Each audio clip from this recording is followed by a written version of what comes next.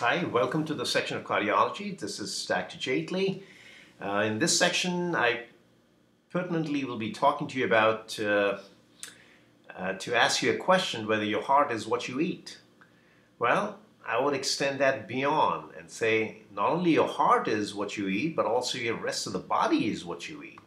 Because truly speaking, the amount of calories one puts in, the nutrition value of every calorie of the amount of food and the type of food we eat is ultimately digested, assimilated, and then travels via the bloodstream, and the heart sends it to every nook and corner of your body, right from head to toes and everywhere else in between. So truly speaking, the nutrition value of the food is being assessed and digested and assimilated into every organ, into every single cell of your body.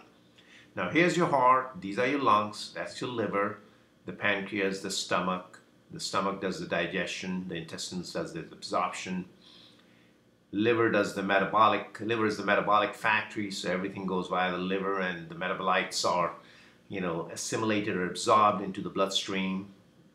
The rest is all excreted via the kidneys and through your urine, etc. So the whole idea is wanting to see how best one can really understand the nutrition value and how do we achieve a balance of calories taken in and the calories spent out. So remember one thing, calories put in should equal to the calories spent on a day-to-day. Now that's the good old rule of checks and balances. If you know how to manage your accounts in the house or at your work or in your business, you earn more than you spend goes to your savings, correct? Now that's a desirable when it's real banking, but not so when it's nutrition. You eat more calories than you burn, those excess calories will go to your fat bank. And the reverse is true also if you desire to lose weight. So the key is to maintain a balance that the heart likes, and that's based on your BMI chart. Now, normal BMI for any individual is about 25. Now, that's based on your height and weight.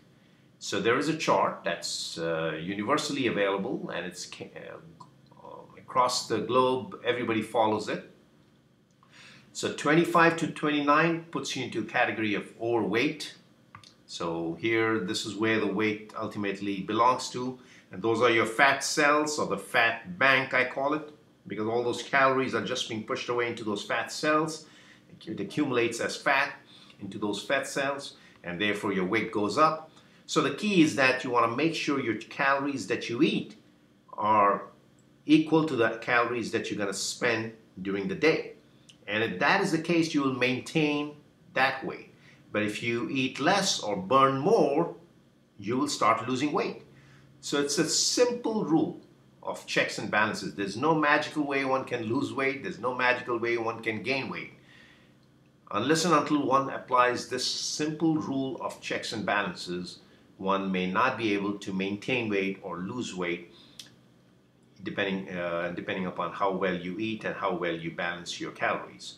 So again, remember, every single beat that the heart takes, it is sending excess amount of blood and has to work harder if you have an extra kilogram in your body. In other words, if you have an extra kilogram, I call it a kilogram, and that is what it is, then those fat cells will still require the blood to be pushed because, they have to survive, they have to be living cells, obviously, so there's oxygenation required. So the blood has to circulate through that extra kilogram, if you will, and that is extra work for the heart. So the heart does not like to work and not be efficient. The heart likes to be working but efficient. So this way, whatever your body weight that's recommended by the BMI chart, and that BMI tells you that your BMI should be 25, then the heart will say thank you. And we'll say thank you every heartbeat. So hope you learned something out of this because, again, this is very, very interesting aspect of your heart. And nutrition is so important to the rest of the body as well. So stay tuned for more advanced heart and nutrition discussions. Thank you for your attention.